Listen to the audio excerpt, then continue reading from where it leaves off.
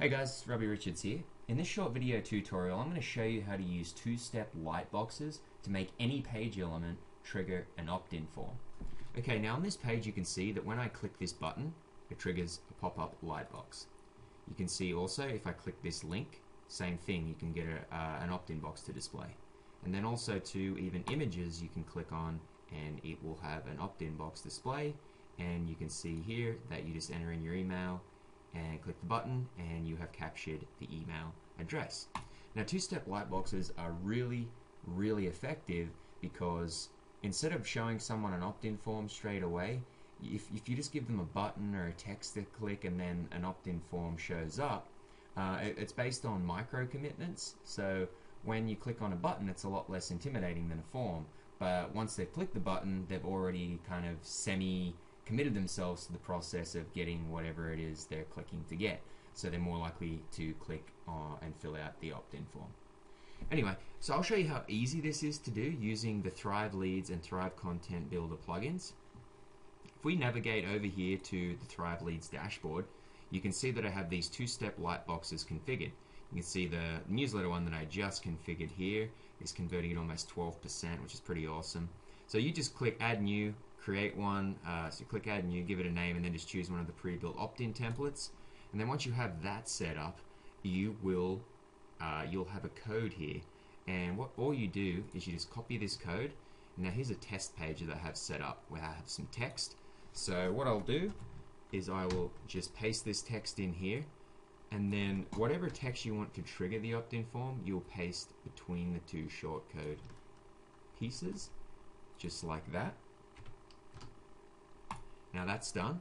Now the next thing that we do, say we want to make a button trigger a pop-up lightbox. So we'll click on this button here, and once again this is using the Thrive Content Builder plugin. You'll need to have both the Thrive Leads and Thrive Content Builder plugins, but at only $59 each, so it's no-brainer if you're looking to grow your email list and build landing pages really quickly.